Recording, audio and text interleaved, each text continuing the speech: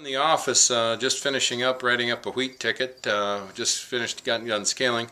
We use some technology here on the farm, and I've got a system that tracks the bin temperatures of the grain and the temperatures, and maybe you can see in our computer here, maybe the screen's pretty tough to read, but that's telling me that the grain's warm. You'll see those little, looking at the temperatures there.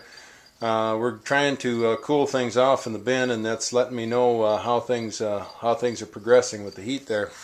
Another new item that we have added to the office now is we've purchased a good moisture tester. We've got a GAC 2100 now for checking moistures, so we know where we're at on where we're starting with things.